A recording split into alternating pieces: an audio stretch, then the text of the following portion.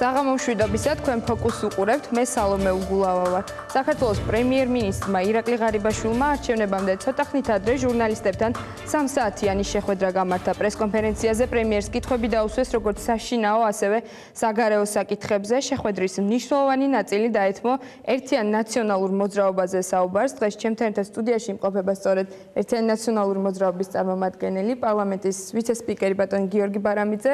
მოგესალმებით. ძალიან დიდი მადლობა მობრძანებისთვის. თქვენ პასუხობთ როგორც პრემიერს, ასევე მინდა შევაფასოთ მისი დამოკიდებულებები სხვადასხვა საკითხების მიმართ, განსაკუთრებით საგარეო საკითხებს, რაც შეეხება, მაგრამ პირველ რიგში მაინც დავიწყებ ერთიანი ნაციონალური მოძრაობის თემიდან საუბარს. პრემიერი ბრაზობდა, არ მოსწონს რომ ეკითხებიან თქვენი პარტიის შესახებ, თუმცა მას მაინც მოუწია განმარტებები მის მიერ გაკეთებულ განცხადებებზე, რაც რეგიონებში ტურნეს დროს მან ილაპარაკა თქვენს პარტიაზე და ასევე მიხეილ სააკაშვილზე. დღეს მან თქვა, რომ რადარიდან ქრება ერთიანი ნაციონალური მოძრაობა და თქვენი პროცენტი ადრე 6%-ს ამბობდა, დღესაც ახსენა რეიტინგი 6% და თქვა, რომ ის 5%-საც უახლოვდება საშუალო ნიშნული, თქვა, რომ სიმბოლურია, გამომდინარე თქვენი საარჩევნო ნომრიდან, რას უპასუხებდით თქვენ მას. კვლევებს ვეყნობიო, თქვა, თუმცა მიუხედავად ჩვენი ჟურნალისტის კითხვის არ დაუსახელებია მას ეს კვლევები. მადლობთ მოწვევისათვის. ღარიბაშვილის ასეთი საქციელი უკვე მართლა ძალიან სამწუხაროა.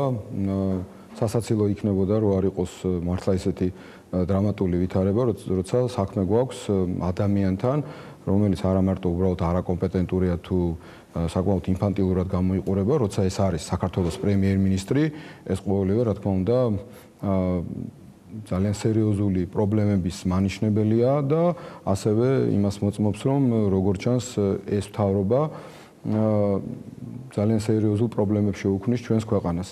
პირველ ყოვლისა, როცა დავიწყოთ ასე დემოკრატიული განვითარებით ჩვენი ქვეყნის, ჩვენ ვერასდროს ვერ დავიკვეხნით, რომ ჩვენ ქვეყანაში მანამდე თუნდაც ჩვენი 9 წლიანი სისხლიანი მმართველობის დროს დემოკრატია იყო იდეალურ მდგომარეობაში, არა რა თქმა უნდა, მაგრამ ყოველ წელს ვთვლობდით, რომ რაღაცნაირად ქვეყანა წინ წასულიყო ყველა თვალსაზრისით.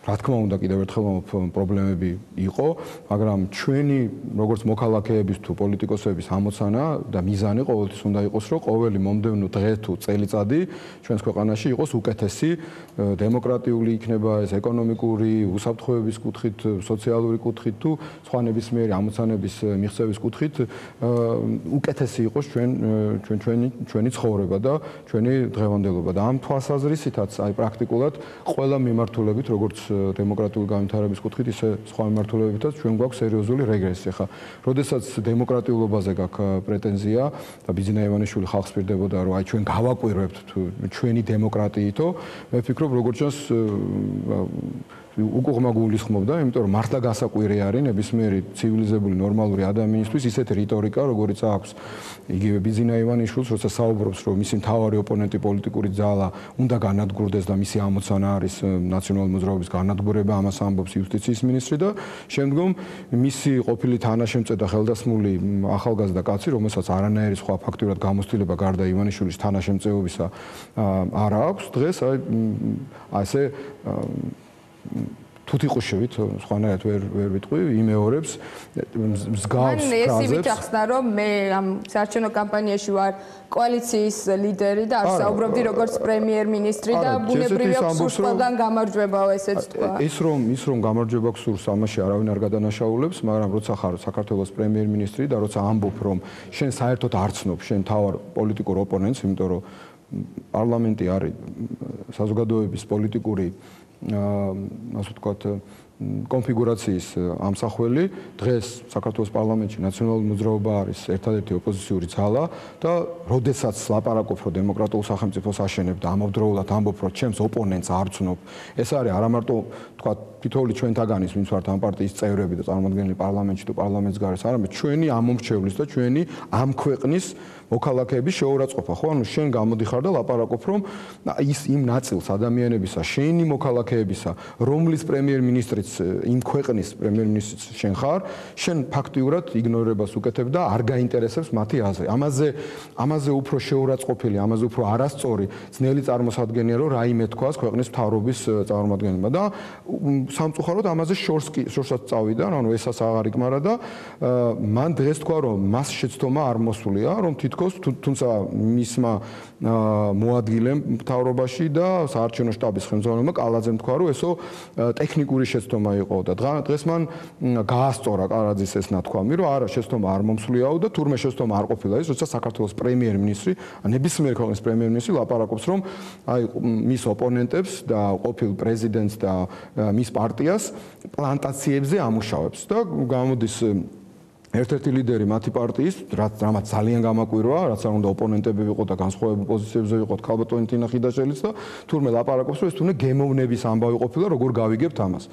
ბოდიში ბატონებო, ეს არ არის გემოვნების ამბავი, ეს არის ძალიან დიდი სირცხვილი. და არის სუდი პლანტაციაში მუშაობაში, ეს კითხვა დასვეს. პლანტაციაში ბავშვობაში მე, ასე ვთქვათ, დედულეთი დასავლეთ საქართველოსდან მაქვს და ასევე, ასე ვთქვათ, მამის მხრიდანაც დასავლეთიდან ვარ და სოფელი მაქვს და მეც მიმუშავია ჩაის პლანტაციაში და ყანაშიც მიმუშავია, ბაბუას დავხმარები ვარ და ეს ნებაყოფლობითია, მაგრამ როცა ქვეყნის პრემიერ-მინისტრი ლაპარაკობს, რომ პლანტაციაში გაუშვებს კაშუს და მის პარტიასო, ეს ეხა არანაირი გემოვნების თემა არ არის. ეს არის აბსოლუტური როგორც მინიმუმ უვიცობა, მაგრამ მე ვფიქრობ, რომ იმ წინა უვიცობების გამო მას ვიღაცა ერთი კაცი მაინც ეტყოდა, რომ ასე ლაპარაკი არ შეიძლება, რახან ის აგრძელებს ასეთი ტონით და ასეთ სტილში ლაპარაკს.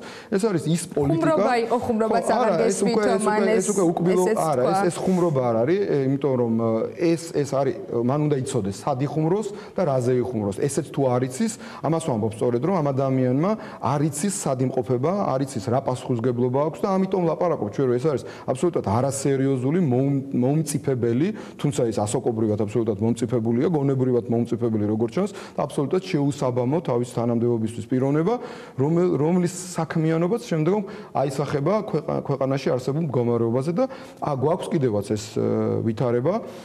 ჯერ ერთი მოდი ეს ვთქვათ, უკვე ეს კლიმატი, რა კლიმატიც არის შექმნილი აი ამ პოლიტიკური ძალის მიერ.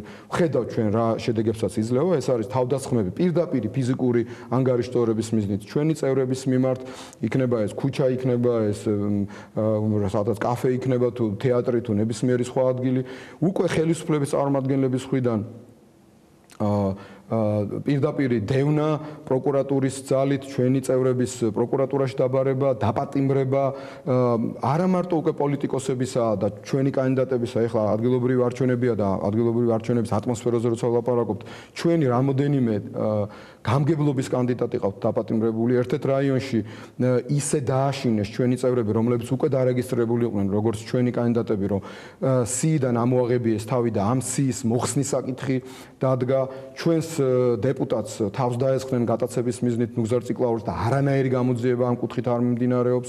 ნუ აღარ ვლაპარაკობ. ამბობენ რომ გამოძიება მიდის ამის შესახებ და დაწყებულია ჩვენ ნახეთ. არანაირი გამოძიების ნიშნები არ არის, ისე როგორც არ არის არანაირი გამოძიების რეალური ნიშნები და პროგრესი იმ ეგრეთ წოდებულ გახმაურებულ საქმეებზე, რომელთა ასე ვთქვათ ტალღაზეც მოვიდა ეს ხელისუფლება, რომ აი ჩვენ ზურაბჟვანია მოვკალით, აი ჩვენ 10 თვის ბავშვი დავახჭეთ.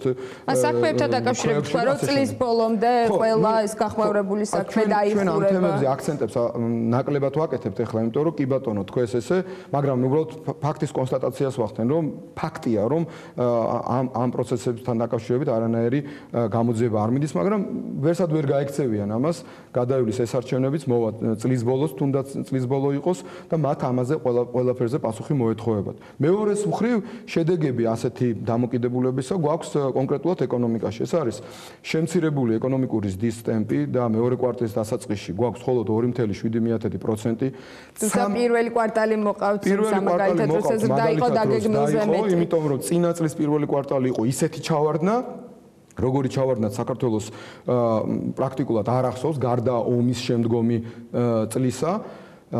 წინა წელი იყო ისეთი წელიწადი, როდესაც პირველად საქართველოს ბოლო 8 წლის ისტორიაში საქართველოს ბიუჯეტი გაირღვა, საერთოდ გაირღვა პრინციპულად ვამბობ და გაირღვა არა უბრალოდ 10 მილიონით, ან 20-ით, ან 70-ით, 700 მილიონით გაირღვა.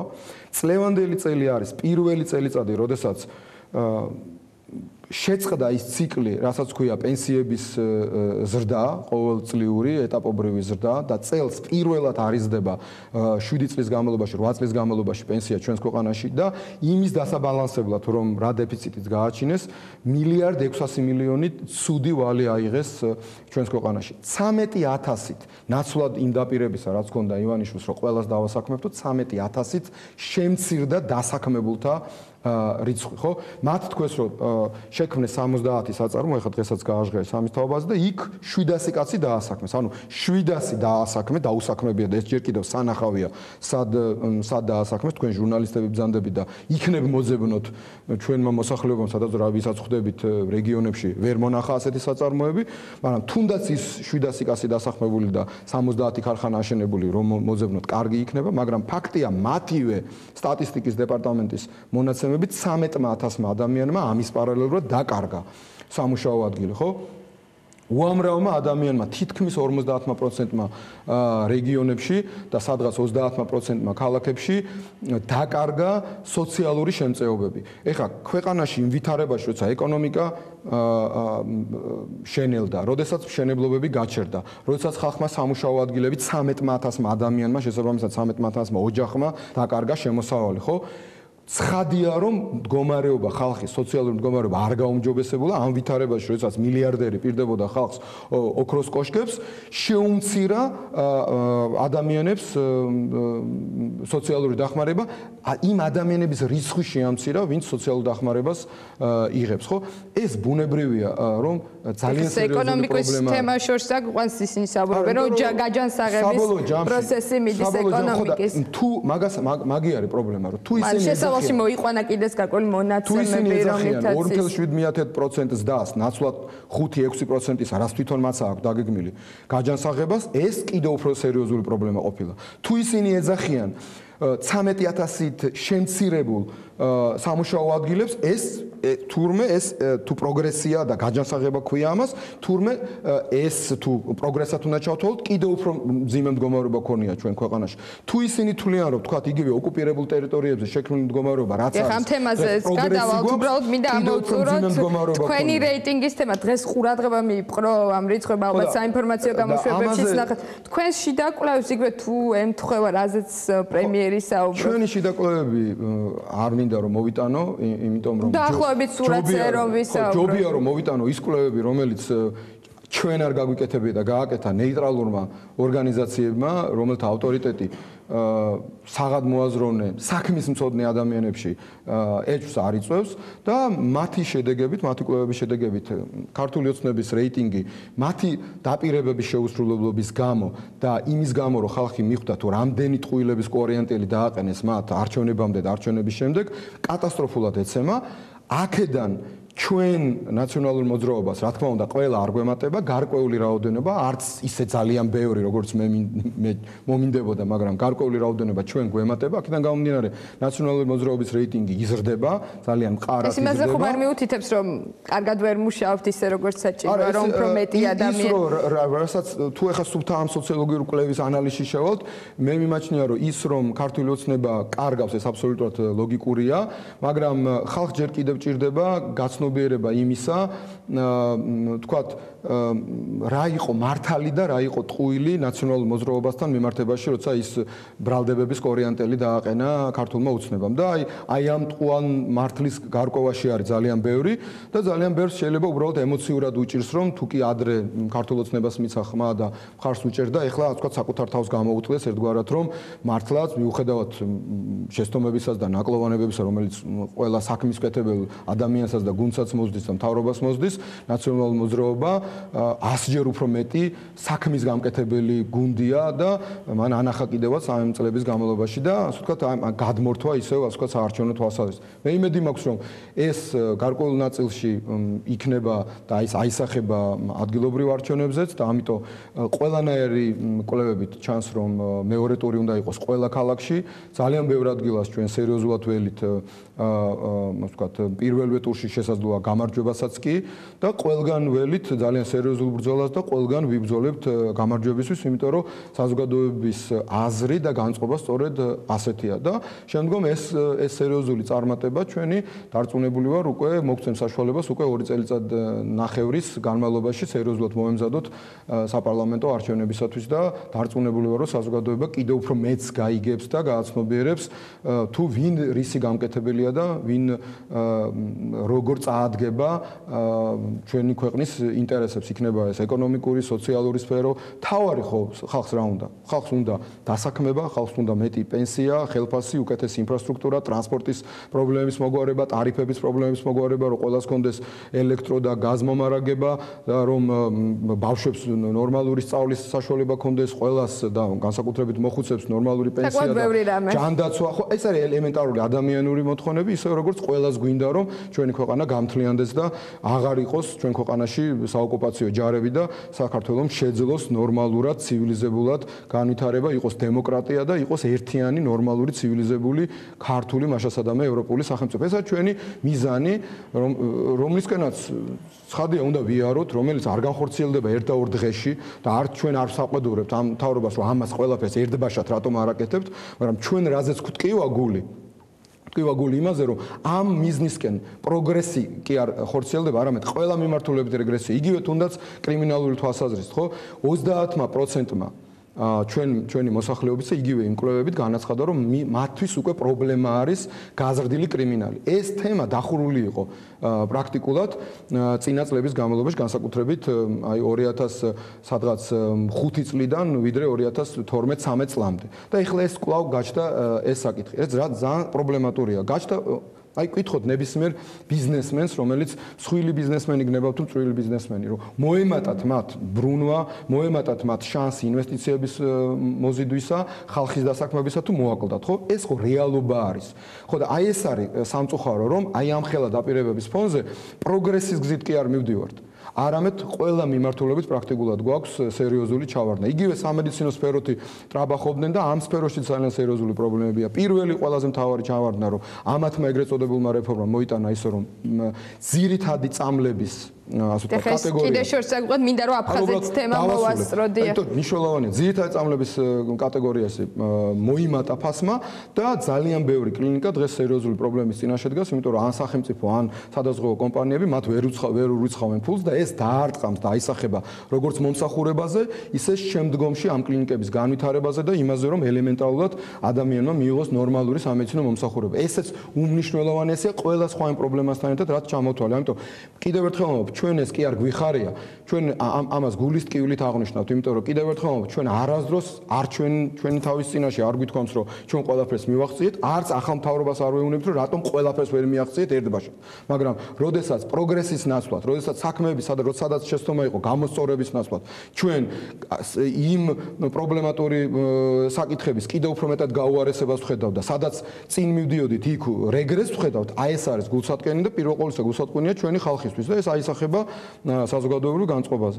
და ახლა შეგვიძლია გადავიდეთ თემა მას კითხეს პირველ შეკითხვას სწორედ ამას ეხებოდა, თუ როგორ აფასებს იქ შექმნილ ვითარებას და რუსეთის როლს ოკუპირებულ ტერიტორიაზე და მან რუსეთის როლზე საუბარს.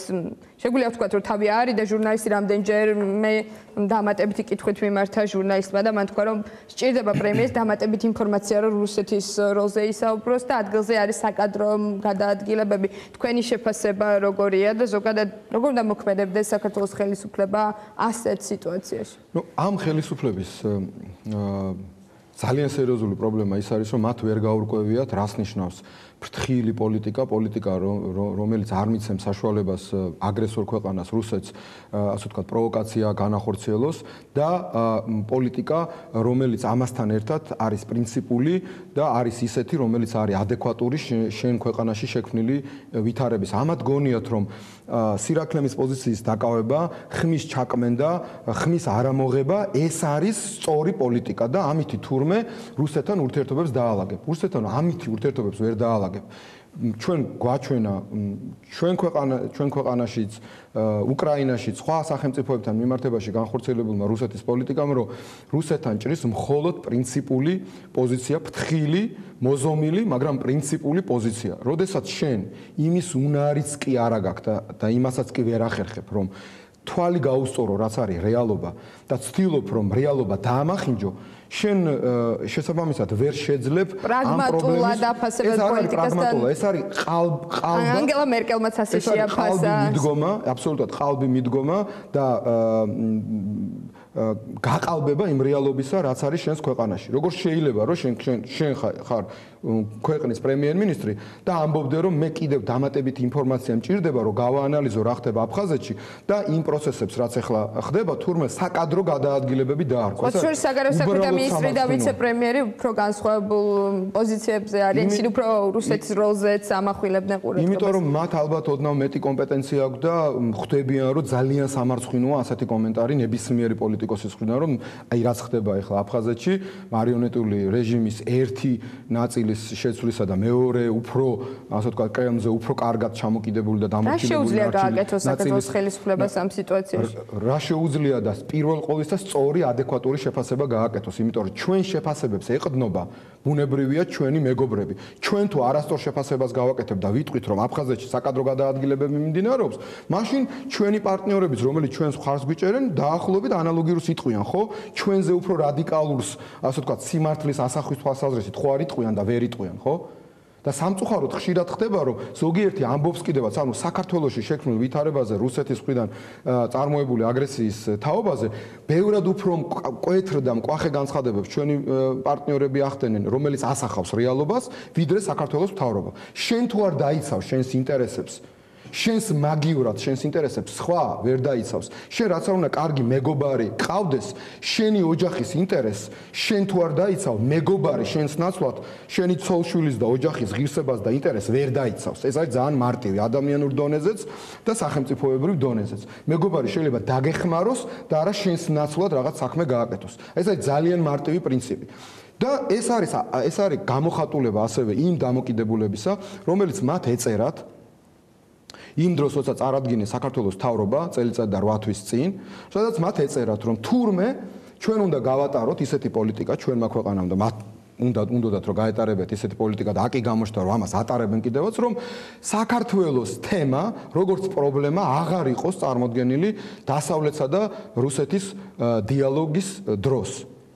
და ამას მიიჩნევდნენ, რომ თურმე დასავლეთმა არ უნდა უთხრას რუსეთს, რომ წინააღმდეგობის საკითხად საქართველო არის პრობლემური თემა, რაც მე შემდგომში ბევრჯერ ისაუბრეს, რომ ეს იყო დოკუმენტი, რომელიც შემდგომში მიდგომები შეიცვალა. ეხლა ხო, ჩვენი ზეწოლით, ისინი იძულებული იყვნენ ეს სისულელი ამოეღოთ ამ დოკუმენტიდან, მაგრამ როგორც ჩანს აზრი დარჩა. და სწორედ ამ პოლიტიკას ატარებენ, რომ ჩვენთან არაფერი, მხოლოდ იქ რაღაც აფხაზეთში საკადრო ცვლილებები იმ ვითარებაში, როდესაც პირდაპირ ეს ხაჯიმბა მოვიდა იმ ტალღაზე, რომ ლაპარაკობს, რომ გალის რაიონში მაცხოვრებელი საქართველოს მოქალაქეები, ძირითადად ეთნიკური ქართველები, თურმე იქ არ უნდა ცხოვრობდნენ. აი ამ ფონზე საქართველოს პრემიერ-მინისტრი გამოდის და ლაპარაკობს, რომ იქ საკადრო ცვლილებებია. ეს ეხა რა უნდა ქნათ? მორიგ შეცდომად ჩავთვალოთ თუ ღალატად? აჟიოტაჟს არ ქვია ესეც სხვა საგარეო საქმეთა ამას რა ქვია? ეროვნული ინტერესების ღალატი არ ქვია იმ ადამიანების უფლებების დაცვაზე უარის თქმას და მათი პრობლემების, კონკრეტული პრობლემების, რომელთაც წინაშე ისინი დგანან, ყოფნა არ ყოფნის პრობლემის წინაშე დგანან, ამის აბსოლუტურად იგნორირება. და თქმაა, რომ იქ საკადრო გადაადგილებები მიმდინარეობს და მან არ იცის რა როლს თამაშობს იქ რუსეთი. ეს სამარცხვინო იქნებოდა და სასაცილო იქნებოდა უბრალოდ, მაგრამ მე ვფიქრობ, რომ ეს უკვე არის ეროვნული ინტერესების ღალატი, მორიგი ღალატია. ისევე როგორც აბსოლუტურად გაუგებარია, ეხლა არ შემიძლია ამ თემასაც არ შევეხო, იმიტომ რომ უახლოვდებით ხელმოწერას ასოციაციების შეთანხმების, ისევე როგორც ნატოზე მინდა ვთქვა, როდესაც მათ ესე ვოლუნტარისტულად აიღეს და გადაწყვიტეს, რომ ქვეყნის მესამე პირმა უნდა მოაწეროს ხელი ამ მეტად მნიშვნელოვან დოკუმენტს და არა პირველმა პირმა. მაშინ როცა ისინი ამბობენ დეკლარატიულად, რომ ჩვენთვის ეს არის ძალიან მნიშვნელოვანი ნაბიჯი, ახალი ეტაპის დაწყება ევროკავშირთან და ვერც ერთხელ აი დღევანდელ პრესკონფერენციას ვერ ახსნა ამ ადამიანმა, რატო უნდა მოაწეროს ქვეყანაში კონსტიტუციით მესამე პირმა, იმიტომ რომ პირველი პირი არის პრეზიდენტი, მეორე პარლამენტის თავმჯდომარე, მესამე პრემიერ-მინისტრი. რატო უნდა მოაწეროს არა პირველმა პირმა? ვინაიდან მთავრობა იღებს თავის თავზე მესამე პირმა ყველაფრის განხორციელებას ამაზე საუბრობთ. ყველა მოლაპარაკებას მთავრობა აწარმოებს, პრეზიდენტის სამსახურები არ აწარმოებენ მოლაპარაკებას, ხო?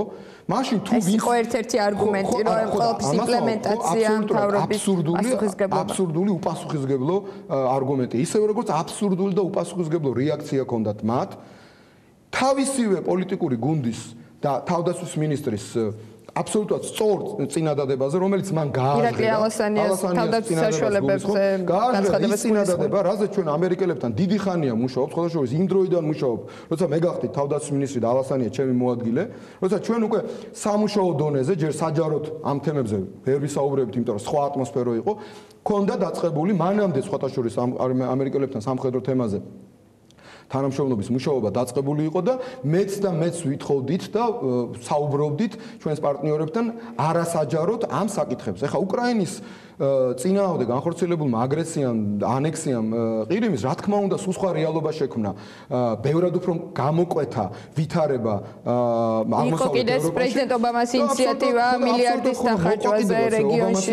და აი ამ ვითარებაში ეს აბსოლუტურად არაადეკვატური მთავრობა და მისი დღევანდელი პრემიერ-მინისტრის ხელმძღვანელობით ნაცვლად იმისა, რომ აბსოლუტურად სწორ და ადეკვატურ ინიციატივას ეხმიანებოდეს და აძლიერებდეს, მას აკრიტიკებს. აი ხა ამას რა ქვია? შეცდომა ქვია თუ მავნებლობა ქვია? თუ ეროვნული ინტერესების ღალატი ქვია?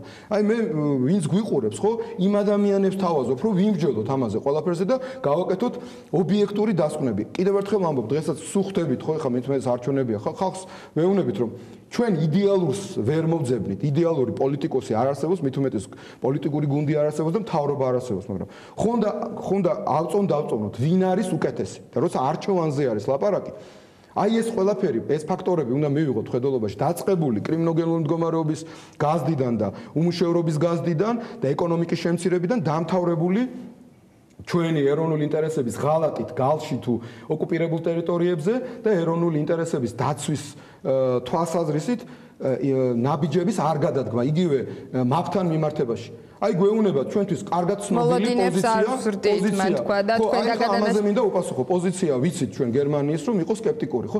რას ნიშნავს მოლოდინებს აზრდი? მაშინ ძალიან ცოტა დრო გრჩება ბატონ გია მოკლედ ვიტყვი, რას ნიშნავს? ჩვენ მაშინ მაპზე თუ არ ვილაპარაკოთ, რაც გვინდა, რაც მიზანია თუ არ განაცხადებ რა არის შენი მიზანი, მაშინ მოდით მოლოდინები არ გავზარდოთ და არ ვილაპარაკოთ რომ ეკონომიკა უნდა იზრდებოდეს ქვეყანაში. თქვენ დაგადანაშაულად მაპთან დაკავშირებით წარსულში მოლოდინები და არ ვილაპარაკოთ რომ სამუშაო ადგილები უნდა შევქმნათ. არ გავზარდოთ მოლოდინები. სამუშაო ადგილები არ უნდა ვთქვათ რომ უნდა გავზარდოთ. არ უნდა ვთქვათ რომ უნდა გავზარდოთ პენსია. არ უნდა ვთქვათ რომ უფრო გავამჯობესოთ ხალხის მდგომარეობა. არ უნდა ვთქვათ რომ ტრანსპორტის მდგომარეობა უნდა გავამჯობესოთ. არ გავზარდოთ მოლოდინები. და არ ვთქვათ საერთოდ დავივიწყოთ რომ ჩვენ ქვეყნის ტერიტორიული მთლიანობა უნდა აღვადგინოთ. მოლოდინები არ გავზარდოთ. მოდით ამაზე არ ვილაპარაკოთ. ანუ ყველაფერ ამაზე, რაც არის საქმე გასაკეთებელი და მიზანი მისაღწევი, მოლოდინები არ გავზარდოთ. ვაიმე მონოდინები არ გავზარდოთ, ამიტომ ამაზე არ თქვა და არ ვილაპარაკოთ. ეს ხო არის აბსურდი. ეს არის ბავშვების რაღაცა საბავშვო ბაღობანის თამაში. ეს ადამიანები არიან აბსოლუტურად არაკომპეტენტურები, აბსოლუტურად არაკვალიფიციური და საერთოდ აზრზე არ არიან რა არის ეროვნული ინტერესები. როგორ უნდა იმოქმედო ქვეყნის შიგნით, როგორ უნდა აშენო, როგორ უნდა მოიზიდო ინვესტიციები, შექმნა სამუშაო ადგილი და ასევე აზრზე არ არიან, როგორც მინიმუმ, თუ სპეციალურად მავნებლობას არ ჩადიან. და ამის დიდი ეჭვი მაქვს, რომ ზოგიერთი კონკრეტული პიროვნება ამით არის სწორედ დაკავებული, როგორ უნდა მიიღო ის მაპიც, როგორ უნდა გაწევრიანდეს ნატოში, როგორ უნდა გადადგა მორიგი ნაბიჯი ისე ევროკავშირთან, რომ ამას დამატებითი მაქსიმალური ეფექტი კონდეს ქვეყნისთვის და არა მინიმალური ეფექტი თითოეული ნაბიჯიდან რა ნაბიჯსაც ჩვენ ვახცევთ სწორედ იმ მოქმედებებით, რაც წინა 9 წლის განმავლობაში განვახორციელებთ. ძალიან დიდი მადლობა. აი ამაზეა ლაპარაკი და აი ამაზე გვწდება გული, რომ ჩვენ ვიცით რომ მთავრობაში არავინ არ დავბადებულა და არავინ არ მოვკვდებით და მთავრობები ყოველთვის შეიცვლება, მაგრამ ჩვენ გვინდა როგორც ოპოზიციას რომ ეს ქვეყანა მიდიოდეს წინ, იმიტომ რომ გასაკრიტიკებელი მთავრობას ყოველთვის ექნება, მთავრობა ყოველთვის შეიცვლება და ჩვენ გვინდა რომ როდესაც ახალი ხელისუფლება იქნება, ჩვენ ვიქნებით თუ ნებისმიერი სხვა ვისაც არიჩევს ხალხი, იმან უფრო მაღალი დონიდან გააგრძელოს მუშაობა, ქვეყნის შენება და ქვეყნის ინტერესებისთვის ბრძოლა, ვიდრე დაბალი ნიშნული და რისკენაც მიყავს ეხლა ქართულ ოცნებას ძალიან სამწუხაროდ. ძალიან დიდი მადლობა. მადლობა ბატონ გიასტუმრობისთვის. თქვენ ახსენეთ კრიმინალის თემას, სწორედ ეს არის ჩვენი გადაცემის მეორე ბლოკის მთავარი თემა. დღეს პრესკონფერენციაზე მნიშვნელოვანი ნაწილი დაეთმო კრიმინოგენურ ვითარებასა და კრიმინალის სტატისტიკაზე საუბარს. ჩემი სტუმრები იქნებიან იურისტები, ირაკლი მარგველაშვილი და კახიშვილი. არ გადართოთ, დაგველოდეთ.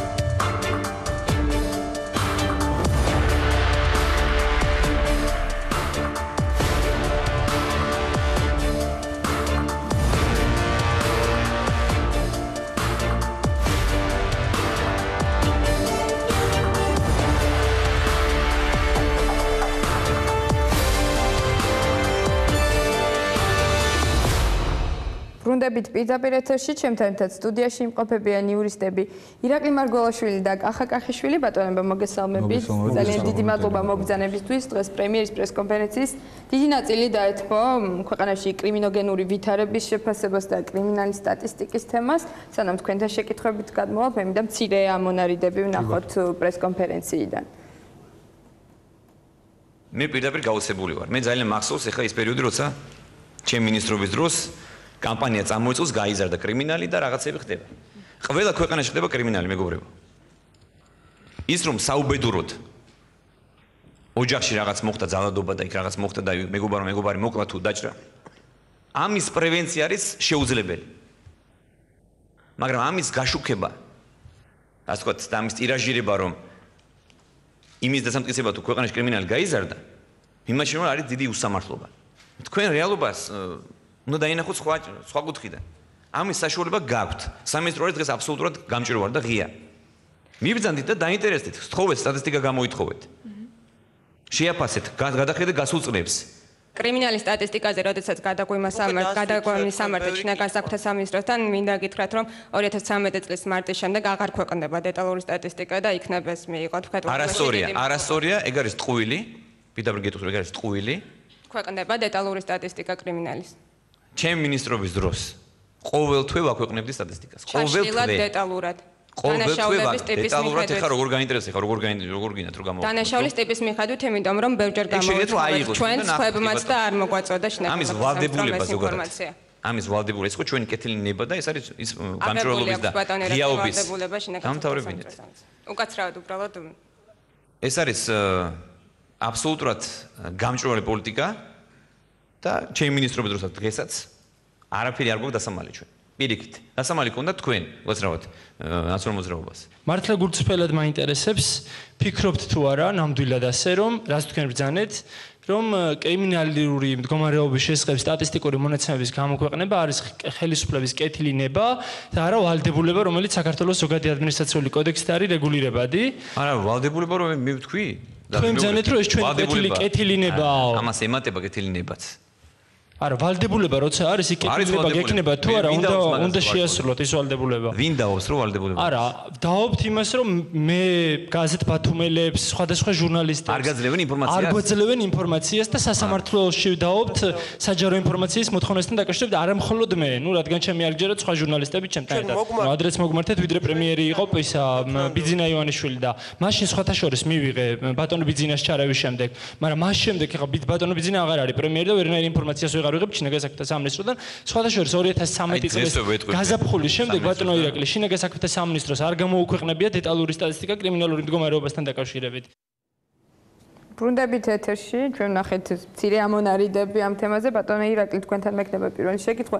ზოგადად რთულია იმ პირობებში, როდესაც სტატისტიკას არ გვაწვდის და მათ შორის ჩვენ ვართ ერთ-ერთი ასეთი მედია, რომელმაც მოითხოვა წარსულში და კატეგორიების მიხედვით არ მოგვაწოდეს სტატისტიკა და 2014 წელს საერთოდ ზოგადი სტატისტიკაც არ გამოქვეყნებულა. თუმცა კრიმინალი ისეთი რამე არის, ადამიანები გრძნობენ თავის თავზე.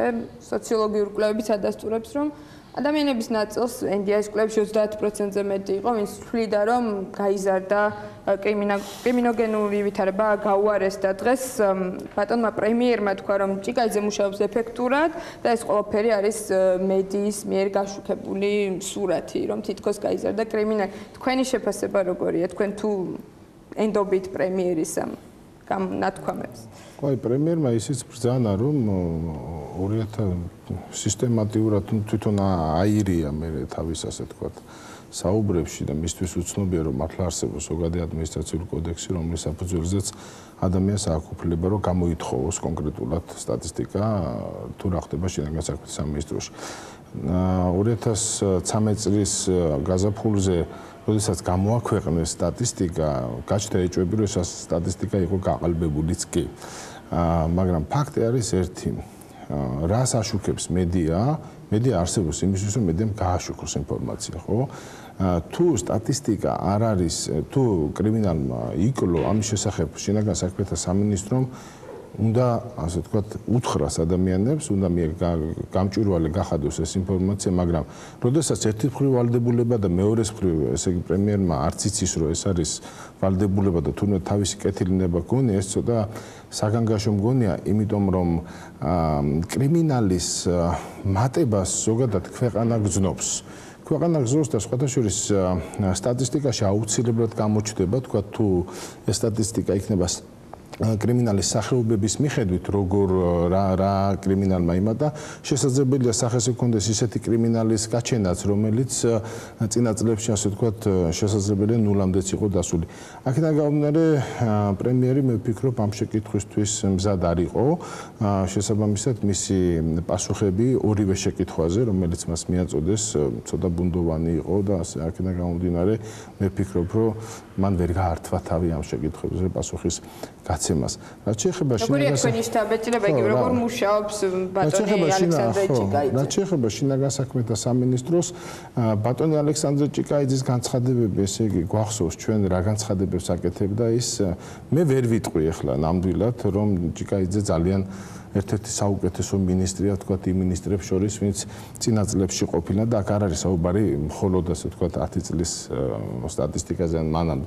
მე ვფიქრობ, ჭიკაიძე არ არის, თქვათ, ჩემი აზრით, მე ვერ დავეთანხმები პრემიერს, ის ეფექტური მინისტრი ვერ იქნება ალექსანდრე ჭიკაიძე ეფექტური მინისტრი იმის გამო, რომ მისი გამოცდილება, მისი ასაკი და შესაბამისად მისი მუშაობის სტაჟი ვერ მიცემს მას საშუალებას, რომ ეს გამოცდილება, თქვათ, მან თავის ეფექტურობაში დაგვანახოს. თუმცა დიდი ხანი არც არის რაც ის მინისტრია, მაგრამ ყოველ შემთხვევაში ფაქტი არის ერთი, მე ერთი რამე მომწონს ძალიან, რომ შინაგან საქმეთა სამინისტრო მიუხედავად იმისა, რომ დღეს არის ბატონი ჭიკაიძე მისი მინისტრი, ეს მექანიზმი ძალიან კარგად აწყობილია საქართველოში.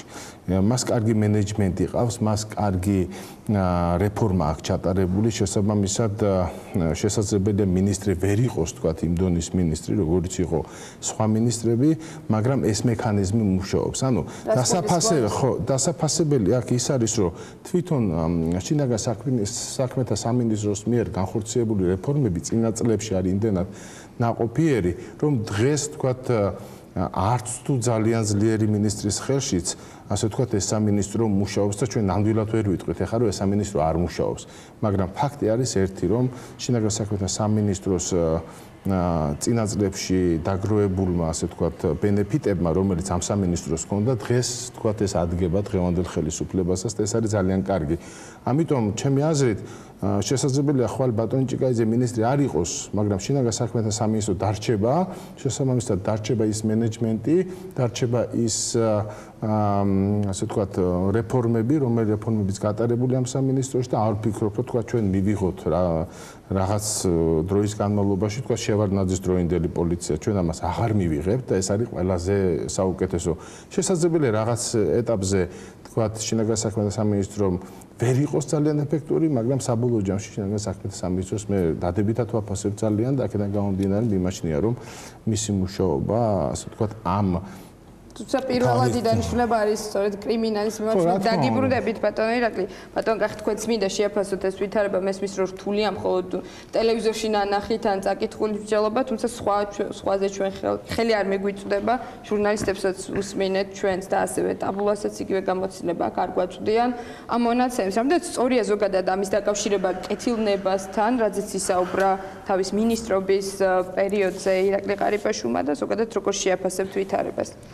არა, პირველ რიგში მოდით ასე ვთქვათ, რომ ნამდვილად რთულია დღეს ვისაუბროთ თუნდაც სტატისტიკურ ანგაუარესებაზე, ანგაუმჯობესებაზე, იმიტომ რომ არც წინა წლების სტატისტიკა არ გვაქვს დეტალური, არც ვიცით დაუშვათ რა ვითარება იყო და არც ეხლა არ გვაქვს. ამიტომ შედარებისთვის, ანალიზისთვის ჩვენ არ გვაქვს ამისთვის საჭირო ის დოკუმენტები, როდესაც შეგვიძლია დასკვნის გაკეთება, მაგრამ რაც შეეხება კეთილნებას, მე აბსოლუტურად ვეთანხმები, რომ კეთილნებაზე არ არის საუბარი, აქ საუბარი იმაზე, რომ ის ინფორმაცია, რომელიც არის საჯარო, აუცილებლად უნდა იყოს გამოქვეყნებული და მეტიც თუ არ არის გამოქვეყნებული პირველი მოთხოვნისთანავე ზოგადი ადმინისტრაციული კოდექსის საფუძველზე ვალდებულება გააჩნია სახელმწიფო საჯარო სტრუქტურას ამ ინფორმაციის გადაცემა. ახლა მეორე საკითხია გაიზარდა თუ არა კრიმინალი. მოდით განვიხილოთ ახლა ეს კონტექსტურად.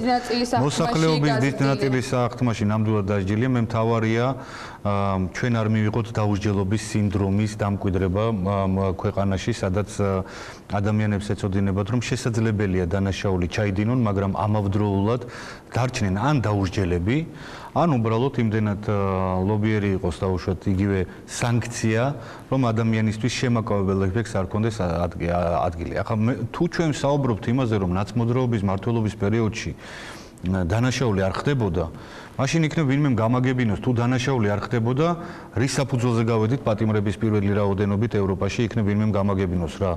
თუ დანაშაული არ ხდებოდა, მაშინ საიდან ის პატიმრები და ის რაოდენობა, რომელზეც თავად წუხს ერთიანი ნაციონალური მოძრაობა, ხო? მაგრამ ვითარება იყო მეორე.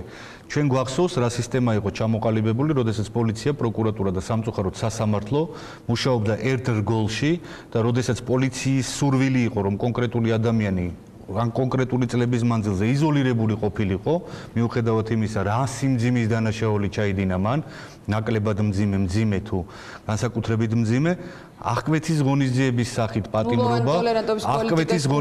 სახით პატიმრობა მას ჰქონდა გარანტირებული, იმიტომ რომ სასამართლო არ არსებობდა ერთი შემთხვევაც 100-დან 100 შეგვიძლია შევისწავლოთ, არ არსებობდა ერთი შემთხვევა მაინც, როდესაც აღკვეთის ღონისძიების სახით პროკურატურა შედიოდა სასამართლოში შუამდგომლობით პატიმრობის მოთხოვნით და სასამართლო შეეცვალა არასაპატიმრო აღკვეთის ღონისძიებით.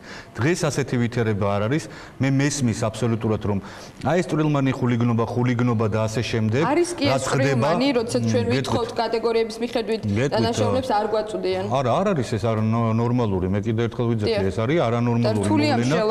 ამიტომაც მე უბრალოდ ხო და მე რას ვსაუბრობ, ჩვენ ახლა რაზე შეგვიძლია ვისაუბროთ, უბრალოდ აი იმაზე შეგვიძლია ვისაუბროთ, რასაც ხედავთ ჩვენი თვალით, იმიტომ რომ დოკუმენტები არ გვაქვს. ჩვენი თვალით ნამდვილად მომატებულია ეს წვრილმანი ხულიგნობა, ყოველ შემთხვევაში ხულიგნობა და ასეთი ტიპის დანაშაული, რომელიც გადის ნაკლებად მძიმე დანაშაულთა კატეგორიაში, როგორც წესი ასეთი ადამიანების მიმართ საპატიმრო სანქციები არ უნდა იქნეს გამოყენებული, თუ განსაკუთრებული რაღაც შემთხვევა არ არის, მაგრამ ამ ვითარებაში რა თქმა უნდა ჩანს რომ დუღილია ქუჩაში, ხო?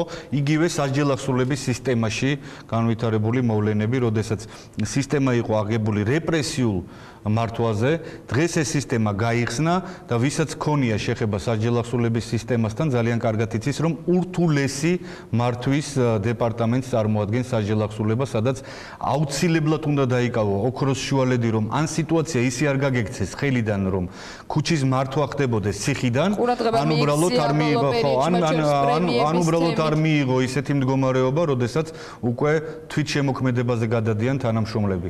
ამიტომ აი ეს ყველაფერი არის დასალაგებული. სამწუხაროდ დღეს მე შემიძლია ვთქვა, რომ თუ შინაგან საქმეთა სამინისტრო პრევენციულ ღონისძიებებს არ გაატარებს იმისთვის, რომ არა პოსტფაქტუმ მოახდინოს დანაშაულზე რეაგირება, არა მანამდე იყოს რეაგირება, თუ სასჯელ ახსულების დეპარტამენტი ვერ დაიკავებს იმ ოქროს შუალედს და სიტუაცია გაექცევა ხელიდან, ალბათ უნდა ველოდოთ კრიმინოგენური სიტუაციის გაზრდას, იმიტომ რომ არის რამოდენიმე მექანიზმი სასჯელ ახსულების დეპარტამენტის მართვის. აქედან გამომდინარე, უკიდურესობა არის, როდესაც უკვე თვითმართვაზე გადადის სასჯელ ახსულების სისტემა, როდესაც უფრო ავტორიტეტები მართავენ, ეს იქნება დამღუპველი. მაყურებლების თემაზე ხშირად იყო საუბარი ბოლო პერიოდში. მაყურებლები ახლა იყვნენ, ამიჯერეთ მაყურებლები იყვნენ, ბაჩო ახალაიას დროსაც უბრალოდ განსხვავდებოდა მაყურებლების ტიპი. სხვანაირად ვერ მართავდნენ როგორც ჩანს სისტემას მაგ დროსაც, როდესაც ბატონი ახალაია იყო სასჯელ ახსულების დეპარტამენტი, იმიტომ რომ დამიჯერეთ თუ თქვენ ამ თემით დაინტერესდებით, იმ დროსაც იყვნენ მაყურებლები. დიახ, პრევენცია ახსენეთ და დღეს ბოლო პერიოდში ზოგადად ყურადღება მიიპყრო ოჯახური ძალადობის თემებმა. მე აი რაზე ვსაუბრობდი, სანქციებზე ვსაუბრობდი. დავასრულებ თუ შეიძლება შეკითხვას და დღეს პრემიერმა ისაუბრა, რომ ასეთი დანაშაულები ხდება ყველა ქვეყანაში და პრევენცია არის შეუძლებელი, მან ასევე გამოყო ოჯახური ძალადობის ქარები. არა, პრევენცია შესაძლებელია. შინაგან საქმე და სამინისტროს და ზოგადად სახელმწიფოს. ეს არის ძალიან მნიშვნელოვანი საკითხი. დიდი თემაა და ეს არის ძალიან დიდი თემა, ოჯახური ძალადობა, ვეთანხმები აბსოლუტურად და ამის პრევენციული მექანიზმები არსებობს, როდესაც უბნის ინსპექტორების ინსტიტუტია, როდესაც სხვადასხვა სამსახურებია, როგორც წესი, იციან კონკრეტულად კონფლიქტური ოჯახები, ხო? ეხლა ესე არ ხდება ხოლმე, რომ კონკრეტულად ქმარმა ცოლი ერთხელ ადგა და სასიკვდილოდ სცემა და მორჩა. ეს როგორც წესი განგრძობადი დანაშაულია, უბრალოდ იმის გამო, რომ ზოგჯერ თვითონ მსხვერპლი თავს იკავებს განცხადების მიმართვისა, მაგრამ ეს იმას არ ნიშნავს, რომ უბნის ინსპექტორმა არ იცის რა ხდება სახში. იმის გამო, რომ დაუშვათ ერთხელაც ფიზიკური შეურაცხყოფის მიყენება და დაბალი ხარისხის სიმძიმით, ანუ რას გულიხობ, მსუბუქი ხარისხის დაზიანების მიყენება ჯანმრთელობის ხანმოკლებაშლით, ნაკლებად მძიმე დანაშაულის კატეგორიაში გადის, სანქცია არის ძალიან სუსტი, მსხვერპლს ეშინია, იცის რომ საჩივრის შემთხვევაშიც მისი მეუღლის იზოლირება ვერ მოხდება ამ სანქციის და შეიძლება საქციის არ მუშაობს ამ დროს მოწმის დაცვის ინსტიტუტი ისე როგორც უნდა მუშაობდეს, იმიტომ რომ რეალურად ზოგჯერ მსხვერპლს ეშინია გაცხადების შემდეგ არ მოხდეს კიდე და აი ამაზეა საუბარი, რომ ეს მექანიზმები თუ არ დაიხვეწა, თუ დაუსჯელობის სინდრომი დამკვიდრა ქვეყანაში და დაუსჯელობის სინდრომი კიდე საიდან როცა ხედავ რომ ჩადიხარ დანაშაულს და ამის გულში არ ისჯები, ხო?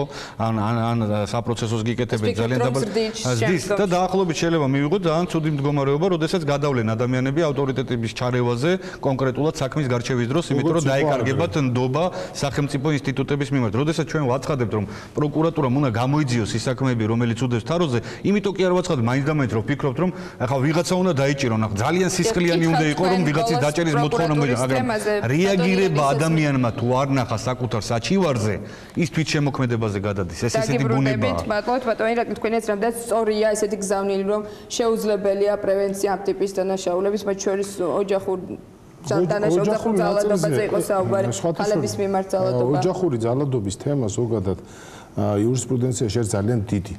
ჩვენთან სპეციალური კანონიც არის მიღებული ოჯახური ძალადობის აღმოფხვრასთან დაკავშირებით, შესაბამისად მიღებულია თქვათ პრევენციები, თქვათ პირველ შემთხვევაში, როდესაც პოლიციელი მიდის და შემდეგ, როდესაც შეგიძლია სასამართლოში გაასაჩირო და გამოწეროს შესაბამისი ორდერები.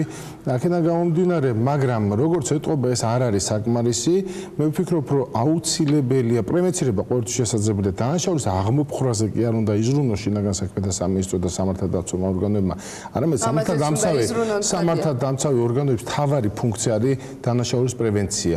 ანუ ეს არის უკვე განვითარებული სამართალდამცავი, ასე ვთქვათ, ორგანოების საქმე და შესაბამისად საქართველოს ძალიან დიდი პოტენციალი აქვს იმ თვალსაზრისით, რომ ესე იგი მოხდეს უშუალო დანაშაულის პრევენცირება და არა ვთქვათ დანაშაულის აღმოფხვრა და ფაქტობრივი რეაგირება მხოლოდ ამაზე. ამიტომ მე როგორც ვიცი და მაქვს ინფორმაცია საქართველოში იყო ამაზე, ასე ვთქვათ, დანაშაულის პრევენცირებაზე საკმაოდ სერიოზული მუშაობა და სერიოზული თემები მუშავდებოდა მაშინ შინაგან საქმეთა სამინისტროში, მაგრამ დღესდღეობით რატომღაც პრემიერმა ჩათვალა, რომ ამის გაკეთება შეუძლებელია. მით უმეტეს, როდესაც თვითონ იყო შინაგან საქმეთა მინისტრი, მან კარგად უნდა იცოდეს ის, რომ ესე დანაშაულის პრევენცია არის ზუსტად მთავარი მენეჯმენტი, მთავარი გზავნილი, რომელსაც შინაგან საქმეთა სამინისტრო და შესაბამისად სამართალდამცავი ორგანოები უგზავნიან საზოგადოებას. მაგრამ ფაქტი ფაქტი არის ერთი. ფაქტია ის, რომ საქართველოში დღეს ქუჩაში ძალადობაც ხდება. რაც არის ძალიან ცუდი მომენტი, შესაბამისად ამის პრევენცირებაც შესაძლებელია, თუნდაც იმ თვალსაზრისით, რომ ესე იგი ეს არ უნდა იყოს პოლიტიკურად წახალისებული არავითარ შემთხვევაში. ეს უნდა იყოს. მე ვფიქრობ, რომ არის პოლიტიკურად წახალისებული და რატო არის პოლიტიკურად წახალისებული? ნებისმიერ ესეთ ძალადობაზე, როგორი ძალადობას თქვა მოხდა საქართველოში იგივე პოლიტიკური პირების წინააღმდეგ მიმართულ ძალადობაზე როგორც მოხდა და ამის შემდეგ პოლიტიკოსების განცხადებები ნამდვილად არ იმის დაბეჭდილებას და იმის განცდას, რომ ეს ყველაფერი არ არის პოლიტიკურად წახალისებული. იმიტომ რომ მე ვეთანხმები კახასრაში არ შეიძლება თქვა ეს ავტორიტეტი თუ სამართალდამცავ ორგანოებს აქ ავტორიტეტი, ეს ავტორიტეტი მოიპოვა სამართალდამცავ ორგანოებმა, ეს ამ ავტორიტეტის გაფლანგვა ეხლა არავითარ შემთხვევაში არ შეიძლება, იმიტომ რომ საქართველოში ნამდვილად გვახსოვს, რომ არსებობდა სხვათა შორის პოლიცია გაცილებით მარგინალური იყო საზოგადოებაში, ვიდრე ვთქვათ ქურდული ინსტიტუტი. იმიტომ რომ ადამიანები იქ აღწევდნენ უფრო ასე ვთქვათ სამართალს და სამართლის აღსრულებას. საფრთხე რომ ისევ საფრთხე ყოველთვის არსებობს. საფრთხე არსებობს ყოველთვის მაშინ, როდესაც სახელმწიფო არის ის ინსტრუმენტი, რომელმაც უნდა იმუშაოს ადამიანების სამართლებრივი განცდის ჩამოყალიბებაზე. როდესაც ადამიანებს აი რა მოუვიდა წინა ხელისუფლებას, ხო წინა ხელისუფლების დროს მიუხედავად იმისა, რომ გაკეთდა კარგი პატრულიზირებიანად გექცეოდნენ თქვა რაღაც დონეზე, არსებობდა სამართალდამცავი სტრუქტურების ის ნაწილი, თქვათ, რომელიც თქვათ ადამიანებზე, რომელთანაც ადამიანებმა დაკარგეს, ასე თქვათ, სამართლიანობის განცდა. აბა რა არის ტერმინი, რომ სამართლიანობა უნდა აღდგეს, ხო? ანუ ეს ტერმინი არ არის წარმოშობილი, თქვათ, მხოლოდ პოლიტიკურ ნიადაგზე. ადამიანები მართლა დაიჩაგრე, მართლა ჰქონდათ პრეტენზიები, შესაბამისად, ეს ტერმინი, როდესაც გაჩნდა, აქ თავარი არის ერთი რამე რა, ყველაზე რთული საერთოდ არის თემების დაყოფა. რა ხდება, როგორ ხდება, რანაირად ხდება. სამართლიანობის აღდგენა არ შეიძლება იყოს პოლიტიკური თემა. სამართლიანობის აღდგენა უნდა იყოს სამართლის თემა. როდესაც სამართლიანობის აღდგენა იქნება სამართლის თემა, მხოლოდ ამ შემთხვევაში არის შესაძლებელი სამართლიანობა აღდგეს, იმიტომ რომ პოლიტიკური დაპირება შესაძლებელია იყო, მაგრამ ეს უნდა იყოს წმინდა სამართლებრივი თემა. პოლიტიკური დაპირება რო იყო და პოლიტიკურ დაპირებად რო დარჩა, ზუსტად ამის გამო არის დღეს ადამიანებს შორის ესე იგი. ერთი თემა იყო, დღეს ისაუბრა პრემიერმა, რომ წინასწარ ზუსტად ესე იგი, როდესაც პოლიტიკურ თემად დარჩა სამართლიანობის აღდგენა, პოლიტიკურ თემად დარჩა სამართლიანობის აღდგენა. სწორედ ამის გამო ხდება ზუსტად ისო თუ შემოქმედებამ იმატა თქვათ ამ ნაწილებში, იმიტომ რომ ხელისუფლებისთვის ეს დარჩა პოლიტიკურ თემად, მაგრამ ადამიანებისთვის ეს პოლიტიკური თემა კი არა, ეს არის სამართლებრივი თემა, ეს არის იურიდიული თემა, კონკრეტული ადამიანი კონკრეტულ საკითხზე აქვს პრეტენზია და იმ ადამიანს ესე იგი პასუხი უნდა გაცე პასუხი რომ თქვენ მართალი ხართ, ან თქვენ არა ხართ მართალი და მას უნდა მისცეს სასამართლო განაჩენი. ან სასამართლო განაჩენი. ხო, რა თქმა უნდა, იმიტომ რომ ადამიანები ითხოვენ რომ მას რაღაც წაართვეს, მას რაღაც გაუფუჭეს, მათ რაღაც გაუკეთეს ცუდი, ხო? შესაბამისად, სახელმწიფო ამაზე პასუხი უნდა გაცეს. სხვა კი არაფერი არ არის სასამართლო სისტემა, სასამართლო ინსტიტუცია ადამიანებს ცემს პასუხს, თქვენ მართალი ხართ, ან თქვენ არა ხართ მართალი. ამაზე საუბარი. ბატონო ირაკლი, ზუსტად აი ამით მინდა დავასრულოთ, ცოტა დრო გრჩება, მაგრამ აუცილებლად უნდა ვახსენოთ პროკურატურის მუშაობაზეც ისაუბრა პრემიერმა და თქვა, რომ ეს გახმაურებული საქმეები, ეგრეთ წოდებული პოლიტიკური საქმეები წლის ბოლოს უკვე იქნება დახურული და დასრულებული და ტყუილად ელოდით ათასების დაჭერას და დაკავებას. არავინ არ ასე განაცხადა თქვენი კომენტარი. ათასების დაჭერას მე სიმართლეს გეუბნებით, იმიტომ რომ პირადად მე მაგალითად, როდესაც 2003 წელს იწყებდა მიშა დაჭერებს, მაშინაც არ მომწონდა ეს ვითარება. მიუხედავად იმისა, რომ საზოგადოების ის ნაწილს მოწონდა, რატომ? იმიტომ რომ თუ შეიქმნა ეს რეპრესიული მანქანა, საბოლოოდ ეს რეპრესიული მანქანა შენს მოგიტრიალდება. მაგრამ ზომიერების დაცვა საჭირო. პროკურატურა, რომელიც იყო ასოცირებული მონსტრთან, რომელიც აკონტროლებდა მშენებლობებს და რთველს, დღეს არის ასოცირებული უუნარობასთან. ავტორიტეტზე, როდესაც არის საუბარი, ვისა აქვს დასჯის ექსკლუზიური უფლება? ექსკლუზიური უფლება ვისა აქვს დასჯის? მხოლოდ ხელისუფლებას, ხო? არა, რას ნიშნავს? მე წარმოდგენა არ მაქვს, როგორ შეიძლება დღეს ერთდროულად იყო კმაყოფილი როგორც პროკურატურის მუშაობით, ისე სასამართლოს მუშაობით. იმიტომ რომ პროკურატურის საქმეები, როდესაც სრულდება გამამართლებელი განაჩენით, ახლა ან ერთშია პრობლემა, ან მეორეშია პრობლემა, ხო? ან იძახი რომ სასამართლო პოლიტიზირებულია და სპეციალურად ამართლებს, ან იძახი რომ პროკურატურა სუსტია და ორივე შემთხვევაში როგორ ახარ კმაყოფილი რომ ერთიც კარგად მუშაობს და მეორეც კარგად მუშაობს, ჩემთვის გაუგებარია, როდესაც თანხები ხო იხარჯება საქმის გამოძიებაში. იცით რა ჯდება ერთი ტომის გამოძიება, ერთი საქმის ტომის გამოძიება, თუ იქ ექსპერტიზებია დანიშნული, ათასობით ლარს აღწევს. როდესაც ეს საქმეები არის გამოძიებული, მიდის სასამართლოში და დგება გამამართლებელი განაჩენი, ისმის კითხვა, რასთანა გვაქვს საქმე. ეს არ მგონია რომ ეს იყოს წარმატებული საქმე, იმიტომ რომ ის ადამიანები იყვნენ ასოცირებული სულ სხვა მოქმედებებთან. თუ ახლა ვანო მერაბიშვილს მთლიანად რაზედაც პროკურატურა საუბრობს, იმ გაფლანგვასთან აქვს საქმე და მეტი არაფერი, დამიჯერეთ ეს პრობლემა აწუხებს ძალიან დემოკრატიულ ქვეყნებსაც, როდესაც პოლიტიკური ბოსები ცდილობენ საკუთარი პარტია კიდე სარკოზის ისტორია გამიხილოთ. თუ სხვა არაფერი არ ჩაუდენია, საქმე რაშია, იცით რომ საზოგადოება გეუბნება რომ პირადად მე შემეხო კონკრეტული პრობლემა ღამე ამიყვანეს, წამიყვანეს ნოტარიუსში, მცემეს, ხელი მომაწერინეს და ამართვეს ხონება. შენ რო იძახი რომ ამას ვერ ხედავ და მოდი ახლა ბიუჯეტზე ვისაუბროთ, ან ვაშლის გათლაზე ვისაუბროთ, საქმე იცით რაშია? საქმე იმაში კი არა რომ მე დღეს ვისაუბრობ რომ ეს ესე იყო. მაგრამ როდესაც არსებობს განცხადება, თქვენ ხომ გაქვთ რაღაც დაწერილი, ხო? ამაზე პასუხს ხომ ითხოვთ, მე მეკითხებით, რაც დაწერეთ, იმას მეკითხებით, მე პასუხობთ, ხო? აი ესეთი ათასობით წარმოედგინეთ განცხადება დევს პროკურატურაში. შეიძლება ნახევარზე მეტი ან რაღაცა პროცენტი საერთოდ იყოს უსაფუძვლო, მაგრამ ადამიანი რას ელოდება? მოგწე რა, პასუხი გაეცი, თუ პასუხს არ გასცემ, კონკრეტულად უკვე ის ფიქრობს, იმიტომ რომ განცხადებას ვინ წერს, ის ფიქრობს რომ მართალია, ხო?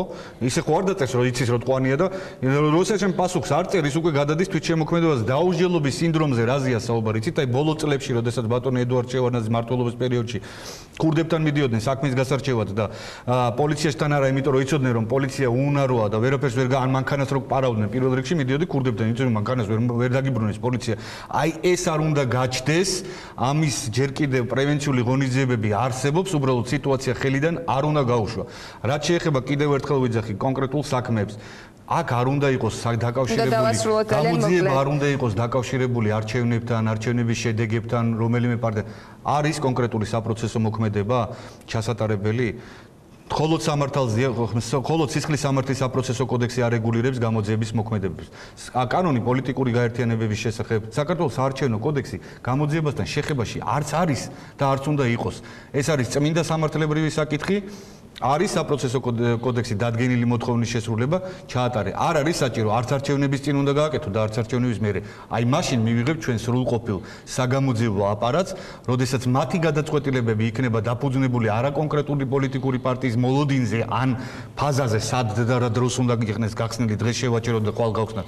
არამედ მხოლოდ და მხოლოდ საპროცესო ვადებზე. აი ბატონო, ირაკლი კიდე ერთი თემა იყო, ეს არის წინასწარი დაკავების იზოლატორებში ადამიანის უფლებების დარღვევა არ ხდება. პრემიერი აცხადებს, თუმცა არა სამთავრობო ორგანიზაციებს ასე 17 შემთხვევის შესახებ საუბრობდნენ, სამწუხაროდ ვეღარ მოვასწრებ ჩვენ ამ თემის განხილვას. ძალიან დიდი მადლობა. მე მაქვს ინფორმაცია და ქვეყნდება ეს ინფორმაცია, რომ ხდება ესეთი რაღაცეები, ხა არ არის დღეს ესე ვთქვათ უცებ ანგელოზებად არავინ არ ქცეულა თუ წინა მანკიერებები არსებობდა, მე ვერ ვხედავ ვთქვათ იმას ვთქვათ რეფორმების რაღაც კვალს წელიწადნახევრის განმავლობაში თუ წელიწადნახევრის ადამიანის წამების საქმეც ახალგაზრდა იურისტთა ასოციაცია საუბრობს. რა თქმა უნდა და პლუს ამას ციხეებში ადამიანებიც მოკვდა, დაღუპვაც მოხდა პატიმრების და ასე შემდეგ. შესაბამისად ამ ყველაფერს კიდევ ძალიან დიდი ყურადღება ჭირდება.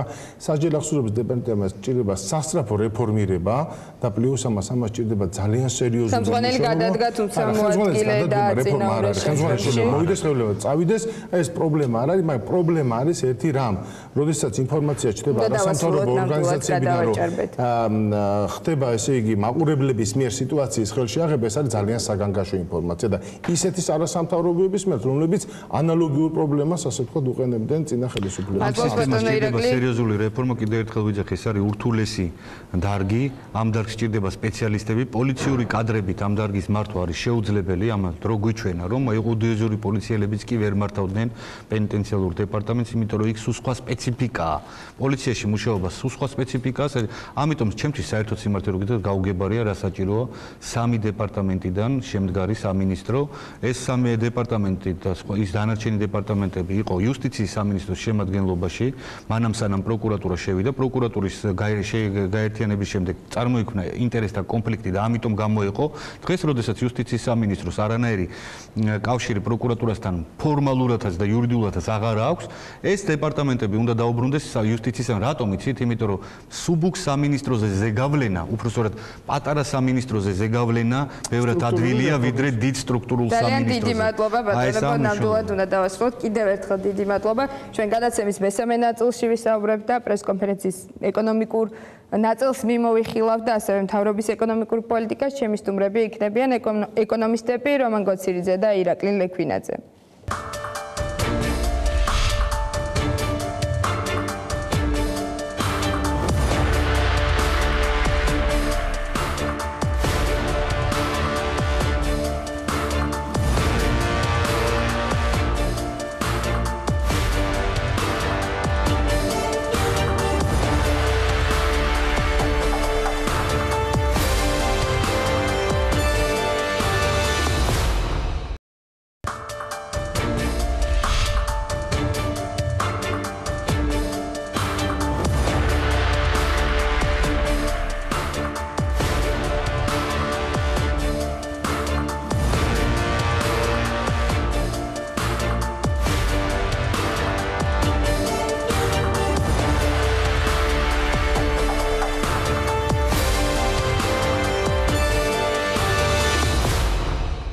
პირდაპირ ეთერში ჩემთან ერთად სტუდიაში იმყოფებიან ეკონომისტები რომან გოცირიძე და ირაკლი ლექვინაძე. ბატონებო, მოგესალმებით.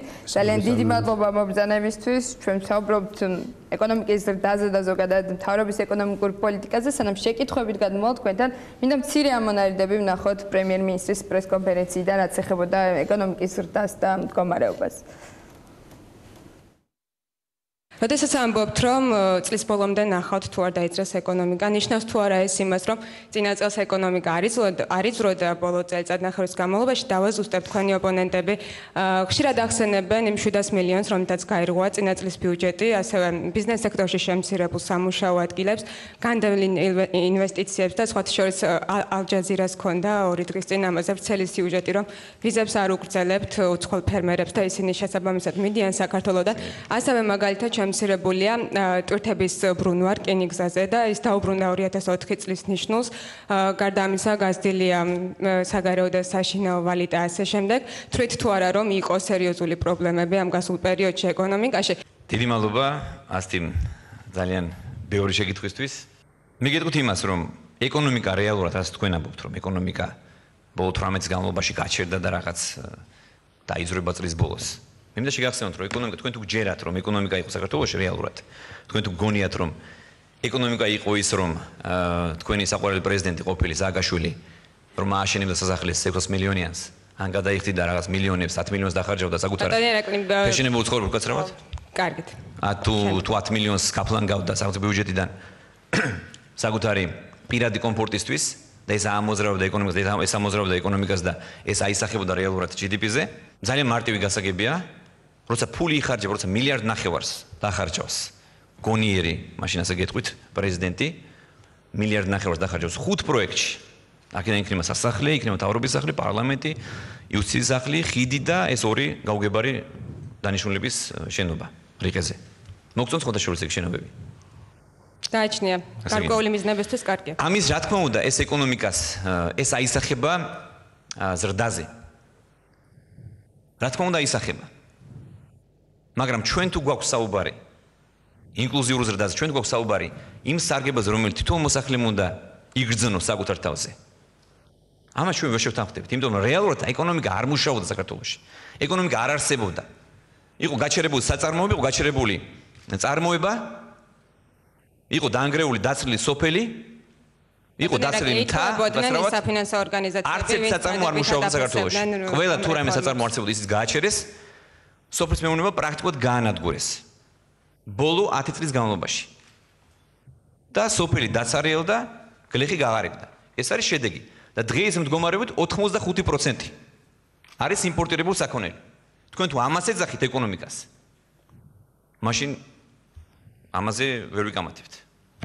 რაც შეეხება ზოგადად ეკონომიკურ ზრდას, მე კიდევ ერთხელ მინდა შეგახსენოთ, რომ ნოემბერში იყო 8%, დეკემბერში 8.4%, ხოლო მეოთხე კვარტალში საშუალო შეადგინა 6.9% და ზრდის ტენდენცია გრძელდება მიმდინარე წელს. ჩვენ წელს დაგმილი გვაქვს, რომ ეკონომიკური ზრდა იყოს მინიმუმ 5%, თუმცა ჩვენ ველოდებით, რომ ეს ზრდა იქნება მინიმუმ 6.3%. ისე როგორც არის ეს პროგნოზირებული იგივე მსოფლიო ბანკის მიერ. ძალიან მნიშვნელოვანი ზრდა გქონდა ექსპორტში, მე როგორც თქვი აღნიშნე, 22% გაიზარდა გასულ წელს. საქართველოს ევროკავშირში ექსპორტი 72% არის გაზრდილი. გვაქვს ჩვენ ძალიან სერიოზული ზრდა იგივე რუსეთის ბაზარზე, ექსპორტის ზრდა გვაქვს ძალიან სერიოზული, მნიშვნელოვანი. პირდაპირ უცხოური ინვესტიციებმა შეადგინა 914 მილიონი ამერიკული დოლარი გასულ წელს. ჩვენ უსმენთ საქართველოს პრემიერს, რომელიც აფასებდა ეკონომიკურ ვითარებას ქვეყანაში. ბატონო ირაკლი, თქვენთან მექნება პირველი შეკითხვა ის ამბობს, რომ ბოლო 10 წლის განმავლობაში არ არსებობდა ეკონომიკა, არ მუშაობდა, სოფლის მეურნეობა განადგურდა და ასე შემდეგ. რამდენად ადეკვატურად ასახავს ეს ვითარებას და ზოგადად რამდენად სწორად აფასებს პრემიერი თქვენი აზრით ქვეყანაში შექმნილ ეკონომიკურ ვითარებას? მოგესალმებით კიდევ ერთხელ, მივესალმებით თქვენს მაყურებელს. მე ვფიქრობ, მაინც უფრო რადიკალური მიდგომაა, რაც მანდ-ამან სასურველი არ არის, როდესაც საუბრობთ იგივე განვითარებას და როდესაც საუბრობთ ეკონომიკურ ზრდაზე. ხარვეზები იყო თუ პრობლემები იყო, ეს ჩვენ ძალიან კარგად ვიცით, ძალიან ბევრ ჩვენ შეფასებაში ამაზე ჩვენ ბევრჯერ გვისაუბრია, რა იყო და უშუალოდ იმ ეკონომიკის პრობლემები, მაგრამ თქვა იმისა, რომ არაფერი არ არსებობდა და ჩვენ ეხლა ვიწყებთ რაღაცის შენებას, მე ვფიქრობ, მაინც გამართლებული არ არის საჭიროა, მე ვფიქრობ, უფრო რაციონალური შეფასებები და უფრო რეალისტური შეფასებები დღეს არსებული მდგომარეობით. ფაქტია ერთი, რომ დღეს ჩვენ მიუხედავად იმისა, რომ გარკვეული მიღწევები გვაქვს, თუნდაც ის რომ ბიზნესი უფრო თავისუფალია, თუნდაც ის რომ გარკვეული ბაზრები უფრო გახსნილია, მაინც გვაქვს თავისუფალი ესეც ბევრი ამას თავისუფალია იმისგან, რაც იყო იმ პერიოდის ეკონომიკის პრობლემა, გულისხმობ იმას, რომ დაუშვათ პოლიტიკური წნეხი იყო უფრო მეტი, ვიდრე დაუშვათ ეს არის დღეს, თუმცა დამძიმებულია უფრო მეტი რეგულაციებით, რომელიც აისახა იგივე კანონმდებლობაში და მე ვფიქრობ, რომ იგივე განცხადებები და იგივე გარკვეული ტიპის ცვლილებები, რომელიც მოხდა ბოლო პერიოდში, ამას დამატებული ის გარდამავალი პერიოდი და დამატებული ის პოლიტიკური არასტაბილურობა ამძიმებს ეკონომიკურ განვითარებას და ის ციფრები, რომელიც იყო მოყვანილი, კი ბატონო, იყო ნოემბერში 8%-იანი ზრდა, იგივე დეკემბერში, მაგრამ ეს 8%-იანი ზრდა რასთან შედარებით? თუ ჩვენ ვნახავთ 2012 წლის დეკემბერს და ნოემბერს, ეს არის არჩევნების შემდეგ პირველი 2 თვე, სადაც პრაქტიკულად ძალიან დაბალი ზრდა გვაქვს, ძალიან დაბალ ზრდასთან შედარებით, კი მეორე წელს ჩვენ ვაჩვენეთ შედარებით მაღალი პროცენტი. იგივე პირველ კვარტალში, ხო? დაახლოებით 7%-იანი საშუალო ზრდა არის, იანვარი, თებერვალი, მარტი, თუმცა თუ ვნახავთ 2013 წლის პირველ კვარტალს, ძალიან დაბალი ეკონომიკური ზრდა გვაქვს. სამწუხაროდ აპრილის თვეში ეკონომიკური ზრდის ტემპი დაცემულია. კი ბატონო, ეს იმის შედეგია ერთ-ერთიც, რომ გასული წლის აპრილში იყო შედარებით მაღალი ეკონომიკური აქტივობა. ანუ ჩვენ საუბარი იმაზე, რომ რაღაცა სტაბილური აღმავალი განვითარება გვაქვს, ცოტა ეს მონაცემები გარკვეულ კითხვის ნიშანს სვამს. ამიტომ ალბათ კიდე დრო ჭირდება იმას, რომ რამდენად აღმავალი ხაზით მიდის ეს ეკონომიკური აქტივობა, ეს რომ უფრო რეალისტურად დავინახოთ. ფაქტია, რომ დღეს ჩვენ გვაქვს პრობლემები საინვესტიციო აქტივობაში, მიუხედავად იმისა, რომ ის თუნდაც 914 მილიონი ეს არის მაჩვენებელი, რომელიც პრინციპში ყოველწლიურად გარკვეული კრიზისების ფონზე თუ გარკვეული არასტაბილურობის ფონზე ქვეყანაში ისედაც შემოდიოდა და ეს არ არის საკმარისი იმისათვის, რომ ჩვენ გქონდეს მაღალი ეკონომიკური განვითარება და საჭიროა უფრო მეტი აქტივობა, მიუხედავად იმისა, რომ დაანონსებულია სხვადასხვა საინვესტიციო ფონდების მხრიდან უფრო მეტი საინვესტიციო პროექტი, ასევე სხვადასხვა ტიპის ინიციატივები, ჯერჯერობით ამის გარდაქმნას ჩვენ და მის გავლენას იგივე თუნდაც ინფრასტრუქტურული პროექტების მიმართულებით ეკონომიკურ ზრდაზე ასე აქტიურად ვერ ხედავთ. თუნდაც იგივე დასაქმების მაჩვენებელი იგივეა, რაც იყო გასული წლების პერიოდში. ამიტომ მე ვფიქრობ, მაინც უფრო რეალისტური შეფასებაა საჭირო დღევანდელი ეკონომიკური სიტუაციის ანალიზს, როდესაც ვაკეთებთ. მე მრჩება შტაბ-ბიჭდილება, რომ მთავრობის ეკონომიკური გუნდი ცოტა დაიღალა და საჭიროა ალბათ უფრო მეტი აქტივობა, უფრო მეტი ინიციატივები იმ კუთხით, რომ რაღაც უფრო მეტ განვითარებას კონდეს ადგილი, ახალი პროექტები, რომ რისგან დაიღალნენ არც ისე დიდი ხანია არიან ისინი ხელისუფლებაში. დღეს ჩვენ ფაქტია, რომ ეკონომიკაში გვაქვს გარკვეული ხარვეზები და ეს ხარვეზები თავიდან ბოლომდე მიმაჩნია, რომ არის ადმინისტრაციული გადაწყვეტილებების ბრალი და არა ის, რომ ჩვენ რაღაცა ეკონომიკური გარემო გვაქვს დაუშვათ არასასურველი, იმიტომ რომ ამაზე სულ საუბრობთ შედარებით რეგიონის ქვეყნებთან, ჩვენთან იგივე გადასახადები, ბარიერები, უფრო მეტი ღიაობა ეკონომიკის ბევრად უფრო მაღალია, თუმცა აი ეს შედარებით იმასთან რა ინვესტიცია შეიძლება გქონდეს და როგორ შეიძლება ეს იყოს ასახული იგივე ახალ წარმოებებში თუ ახალი სექტორების კიდევ უფრო მეტი კონკურენტუნარიანობის ზრდაში ჯერჯერობით ამის შედეგს ვერ ხედავ. ამიტომ ვთვლი, რომ უფრო თამამი, უფრო აქტიური, უფრო ახალი ინიციატივები საჭიროა ეკონომიკური გუნდისგან. ეხლა ალბათ ოპონენტი შეიძლება შემეკავთოს, რომ იგივე წარმოებულია საქართველოში ეს ახალი ინიციატივაა, თუმცა ამის შედეგებს ალბათ ნახავთ ჩვენ უახლოეს 3-4 თვეში, როდესაც რეალურად ამ პროექტის პირველ შედეგებს დავინახავთ, ვინ სარგებლობს, ვინ ვერ სარგებლობს, რეალურად იხსნება ახალი წარმოება თუ ეს არის რაღაც სხვადასხვა თუ როგორც არის, რამდენად კარგად ხდება მისი იმპლემენტაცია, მაგრამ ფაქტია, რომ ამ განვლილი პერიოდის მანძილზე მოლოდინები იყო უფრო მეტი, ვიდრე რეალურად ჩვენ დღეს ეკონომიკური ბატონო ირაკლი, დაგიმრდებით ბატონო რომან, თქვენც მინდა გკითხოთ, რამდენად ადეკვატურად აფასებს მთავრობის ეკონომიკური გუნდი ქვეყნის ეკონომიკაში შექმნილ ვითარებას და იგივე ეკონომიკური ზრდის კუთხით რომ ვისაუბროთ, პრემიერი თვის რომ აღმავლობის პროცესია დაწყებული და ამის მაგალითად და დასაბუთებლად მოყავს პირველი კვარტლის ზრდის მონაცემები, რაზეც ბატონმა ირაკლიმ ისაუბრა, თუმცა ჩვენ ნახეთ აპრილის მონაცემებიც, რომელიც გვაჩვენებს, რომ 10-ზე მაღალია ზრდა 2.7%-ზე არის საუბარი, უნდა ველოდოთ თუ არა იმ ნიშნულზე ასვლას, რაზეც პრემიერი საუბრობს 6%-ზე მეტი საბოლოო ჯამში წლის ბოლოს რო დაფიქსირდეს ეკონომიკის ზრდა. მოგესალმებით. ეკონომიკის ზრდა, რა თქმა უნდა, ერთ-ერთი მთავარი ინდიკატორია, რომელიც შემდეგ აისახება ადამიანთა ცხოვრების დონეზე და ამიტომ როდესაც ეკონომიკური ზრდის ირგვლივ მიდის საუბარი, ეს გარკვეულწილად ნიშნავს წარმატებულობის ხაზგასმას. და რა ქვეყნის წარმატების დაახლოებით, მაგრამ ამიტომ უნდა ვიცოდეთ ზუსტად ეკონომიკის ზრდა თუ ხდება რა არის მისი წყარო. ეს არის მთავარი კითხვა. ის ზრდა, რაც ზრდის მაღალი ტემპი, რომელიც დაფიქსირდა პირველ კვარტალში 7.4%, ეს ფაქტობრივად იყო, სწორად იყო ნათქვამი, რომ წინა წლის ანალოგიურ კვარტალთან შედარებით და მეორეს მხრივ ეს ზრდა ძირითადად განპირობებული იყო სახელმწიფოს ინექციებით ეკონომიკაში. ანუ ბიუჯეტიდან სხვადასხვა მიმართულებით, იგივე სოფლის მეურნეობაში ნათვესის პროგრამა იქნება თუ სხვადასხვა სუბსიდირება, ანუ ბიუჯეტიდან მიღებული რესურსების ეკონომიკაში განთავსებით. და მეორე შეკითხვა, ესეც ცუდი არის, არ არის, ესეც ცუდი არ არის. ზოგადად, რა თქმა უნდა, ცუდია, როდესაც ეკონომიკურ აქტივობას მთავრობა ეწევა და არა ბიზნესი, მაგრამ დაუშვათ და ესეც, ასე ვთქვათ, ჩავთვალოთ ეკონომიკური ზრდის ერთ-ერთ ფაქტორად. მაგრამ ეს შემოსავლები, რომლებიც შემდეგ ბიუჯეტიდან გადანაწილდება ეკონომიკაში, ეს არ არის ეკონომიკის მიერ გენერირებული.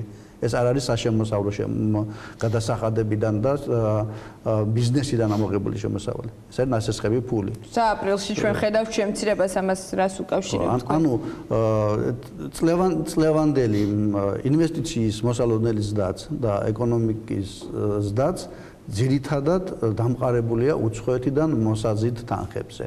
ანუ ბიუჯეტში წელს ჩადებულია 1 მილიარდი ლარის ოდენობის უცხოური კრედიტები და გრანტები. ანუ ეს იმას ნიშნავს, რომ უცხოეთიდან მიღებული რესურსებით ჩვენ ვაკეთებთ ზრდის სტიმულირებას. ამას დავუმატოთ შიდავალი, რომელიც დაახლოებით 600 მილიონის ოდენობით უნდა გაიზარდოს სახაზინო ვალდებულებების კუთხით და მთლიანობაში 1.8 მილიარდი ნასესხები რესურსის დიდი ნაწილის ეკონომიკაში განთავსებით წარმოქმნილ ზრდაზე გვაქვს საუბარი. ასე რომ თავისთავად ეს არ არის ეკონომიკის გამოცოცხლების შედეგად მიღებული ზრდა. ეს ერთი საკითხი. მეორე, რამდენად არის ეს მიღწევადი ის ნიშნული. ახლა მიღწევადი თუნდაც აი ამ დაგეგმილი ამ ტიპის ზრდის შემთხვევაში. პირველ კვარტალში უცხოური გრანტები შემოვიდა ძალიან ცოტა და უცხოური სესხებიც ძალიან ცოტა. ანუ პარადოქსია რა, ფული გვაქვს, სადღაც დევს, ქჩუქნიან გრანტი საჩუქარია და უცხოური საკმაოდ დაბალპროცენტიანი სესხიც არის, მაგრამ ეს სესხები მიღებულია პროექტებზე. თუ სამუშაო არ გასწიე, ამ თანხას არ მოგცემენ. ანუ ქვეყანაში ინფრასტრუქტურული და მათ შორის რეგიონებში და სოფლად მაცხოვრებელთა თვის განკუთვნილი პროექტები ფაქტობრივად სანახევროდ არის შესრულებული. ვერ ხდება თანხების ათვისება. ეს უკვე მეორე საკითხია. ინვესტიციები პირველი 5 თვის განმავლობაში შემოვიდა ნაკლები გარანტირებული ინვესტიციები, რომელიც სესხები და გრანტების სახით უნდა მიგვეღო და მეორე, რაც სამწუხაროა, ეკონომიკა ვერ იზიდავს ინვესტიციებს უცხოეთიდან. ასე რომ წელს სადღაც პირობითად ამბობენ, რომ 1 მილიარდი უნდა იყოს, ამ 1 მილიარდიდან 530 მილიონი, ანუ 1 მილიარდი ლარი, ანუ სადღაც 500 მილიონ დოლარზე ცოტა მეტი, ეს არის გარანტირებული უცხოური სესხები და გრანტებით მიღებული ინვესტიციები. ვინაიდან შეიძლება თქვა, რომ კი, მაგრამ რა კავშირი აქვს სესხის ინვესტიციასთან. თუ ეს სესხი არის გრძელვადიანი და თუ ეს სესხი არის საინვესტიციო დანიშნულების და თუ ეს კონკრეტულ პროექტებში ხდება მის დაბანდება, მას უკვე მნიშვნელობა არ აქვს რა ტიპის, ასე ვთქვათ, რა ფორმით შემოდის ეს თანხა. ანუ დანარჩენი 9 მილიარდი უნდა შეძლოს ეკონომიკამ, ასე ვთქვათ, შესრულება უცხოეთიდან, რაც არ ხდება. ასე რომ არის სერიოზული პრობლემა ინვესტიციური შიმშილისა. დიახ, მადლობს ბატონო, დაგიბრუნდებით ზუსტად ბატონო ირაკლი, თქვენს ინვესტიციებთან დაკავშირებით მინდა გითხოთ, ჟურნალისტებმაც ახსენა ალ-ჯაზირას სიუჟეტი, რომელიც ეხებოდა საქართველოში აზიელ ფერმერებს, რომელთაც არ უგრძელებენ ვიზას და ჟურნალისტები თვლიდნენ, ამ სიუჟეტის ავტორი თვლიდა, რომ ეს აზარალებს საქართველოში ინვესტიციების შადების პროცესს, ვინაიდან ეს ადამიანები მოდიოდნენ, ყიდულობდნენ მიწას საქართველოში და ჰქონდათ წარმოება, ჩვენ გვახსოვს ასევე მორატორიუმი უცხოელებისთვის მიწის მიყიდვაზე, თქვენი აზრით რამდენად იმოქმედა ამ ყველაფერმა ინვესტიციებზე და აქვე რომ თქვათ რას ურჩევდით საქართველოს მთავრობას, რომ მეტი ინვესტიცია მიიზიდოს. კი ბატონო, რა თქმა უნდა, სამწუხაროა ეს ფაქტი.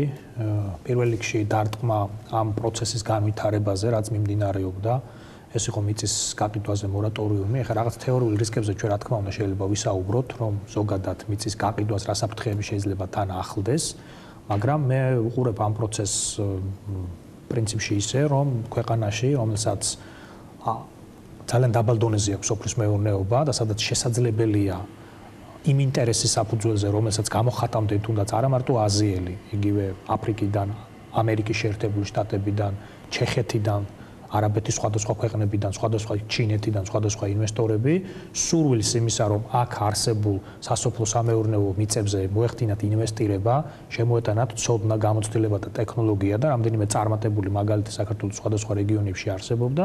ამაში მე ვფიქრობ, ცუდი არაფერი არ არის, მაშინ როდესაც ჩვენ ადგილობრივი რესურსით სახელმწიფოს დახმარების გარეშე ეს ვერ კეთდება, შეიძლება გაკეთდეს სწორედ ამ რესურსით და რატომაც არა.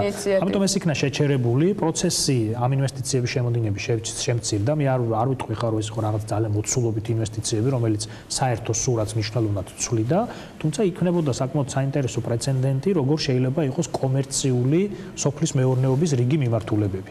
და მეორე, რა თქმა უნდა, ესეც სამწუხარო ფაქტია, თუ არ მოხდება ამ ვიზების გაგრძელება, ბუნებრივია ეს მეურნეობებიც და ინვესტიცია, რომელიც ჩაიდო ამ მიმართულებით. საქართველოს საქმეთა სამინისტრომ თქვა, რომ საიმიგრაციო პოლიტიკას გადახედეს. კი, მესმის, მაგრამ ეს მთლიანობაში ცუდია იმისთვის, რომ ეს ინვესტორები მიდიან ქვეყნიდან და ავრცელებენ ინფორმაციას, რომ აქ ძალიან ხშირად იცვლება კანონმდებლობა, ძალიან ხშირად იცვლება გადაწყვეტილებები, რომელიც მთლიანობაში საინვესტიციო გარემოსთვის პოზიტიური არ არის. ამიტომ მე ვფიქრობ, რომ ურჩევდით? არ ვიცი, მე ვფიქრობ მორატორიუმი უნდა მოიხსნას და ყოველ შემთხვევაში იმის კეთებას, რომ ერთჯერადად მსხვილი ინექციები შევიდეს სოფლის მეურნეობაში, თუნდაც უფასო ხნათვისთვის პროგრამა და მსგავსი ტიპის სუბსიდირებას, მე უფრო სწორად მიმაჩნია სოფლის მეურნეობის კომერციალიზაცია მსგავსი გზით. კი ბატონო, გავითვალისწინოთ ის საფრთხეები, რომელიც შეიძლება მიწის გაყიდვასთან ახლდეს და ამის გამოცდილება ბევრ ქვეყანაში არსებობს, მაგრამ მივცეთ საშუალება უნარიან ადამიანებს, იქნებიან ეს ადგილობრივები თუ უცხოელები, აქ აკეთონ ბიზნესი, განსაკუთრებით აგროსექტორში, სადაც მათ შეუძლიათ საკუთარი გამოცდილების საფუძველზე ეს სფერო გახადონ კომერციული.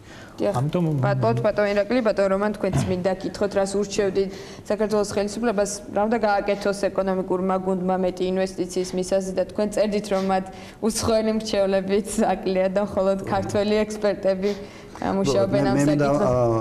ეს თემა გავაგრძელო და ირაკლიმ სწორად თქვა, რომ აი ამ საბიზნესო საკითხებში შეზღუდვა და ასევე გარკვეული ასე ვთქვათ, საფრთხის შემცველად წარმოჩენა უცხოელი ინვესტორისა, რომელიც სოფლად მუშაობს, ეს არის ძალიან სერიოზული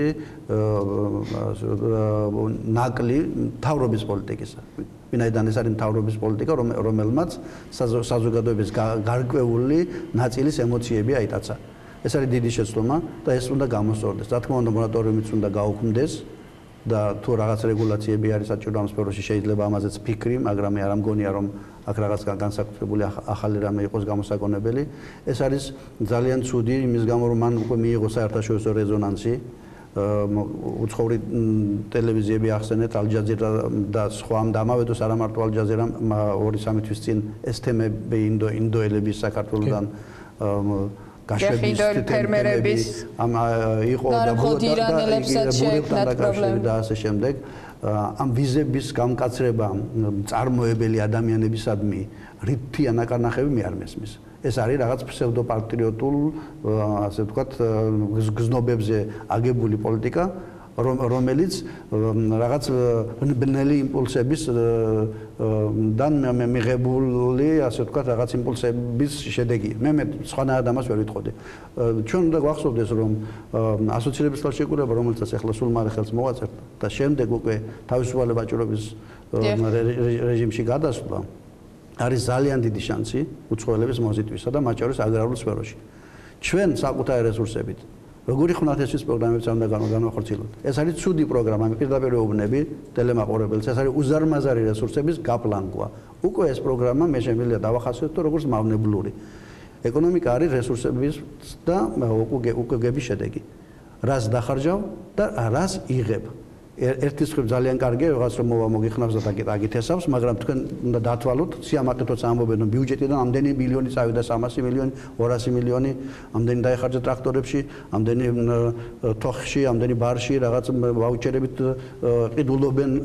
ორჯერ და სამჯერ იაფად შეიძლება და იგივე საქმის გაკეთება, ესო ყოფილიყო ზუსტად კომერციულ საწყისებზე სოფლის მეურნეობაში. რა შეხება თქვენ რჩევებს? ეს რჩევა, რომ საქართველოს შეიძლება გახდეს რაღაც ტრანზიტული ბაზა სასოფლო სამეურნეო პროდუქციის წარმოებისა, რომელიც ევროპაში შევა. უცხოელი ინვესტორი შემოვა აქ იმის გამო, რომ მან გაიტანოს ევროპის ბაზარზე და რა თქმა უნდა ადგილობრივ ბაზარზეც. თუ ჩვენ აი ესეთი დამავთხოველი სიგნალები გავუშვით, როგორც დღეს ხდება და რა მესიჯებიც მიდის, მაშინ ჩვენ ჩავთვალოთ, რომ სტაგნაცია სოფლის მეურნეობაში გაგრძელდება. და ბოლოს კიდევ ერთი მიუხედავად იმისა, რომ რესურსების უკმარისობა აქ ქვეყანაში და კომერციული რესურსი არ არის, რომ დაიწყოს ქართველებმა მუშაობა და სახელმწიფო რესურსები ძალიან დიდი წავიდა, დამთავრდება ხნათვესის პროგრამა და აღმოჩნდებით ისევ იმ საწყის ეტაპზე, სადაც ვიყავით. და მე გაგვიკვირდება, სად წავიდა ამოდენა ფული და როგორ ვერ ისწავლა ხალხმა და პოპულისტური მიზნებით შეიძლება გქონდეს მოკლე საარჩევნო მიზნები. რასაც მე უსმენდი დღეს პრემიერის გამოსვლაში, მე მრჩება შტაბ-ეჭილება და ეს Facebook-ზე ხუმრობით დავწერე მე ეს, მაგრამ სხვადასხვა თქვენ სწორად წაგიკითხავ და უკვე მე ვამბობ მთელი სერიოზულობით, რომ კი არ გადაიღალა გუნდი ეკონომიკური, უფრო წარედ ვიტყოდი, ძალიან სწრაფად გაწვდა. თავრობის ამ გუნდმა უკვე არა მარტო ეკონომიკაში თავისი თავი ამოწურა და დევალვაცია განიცადა. ეს მთავარი შეფასება. მეორე, აკლიათ კომპეტენცია. არაზოს არ ყოფილა საქართველოში ერთი წელიც კი რომ სერიოზული უცხოელი მრჩევლები არ ყოფილიყვნენ.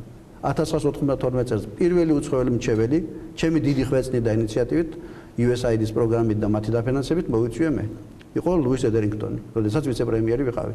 ჩემ შემდეგ უკვე შევარდნაძის დროს როცა ბასილია იყო ვიცე-პრემიერი. ლეშეკ ვალცეროვიჩი იყო საქართველოს მთავრობის მრჩეველი ერთი წელიწადი და მისი საკონსალტინგო ჯგუფი.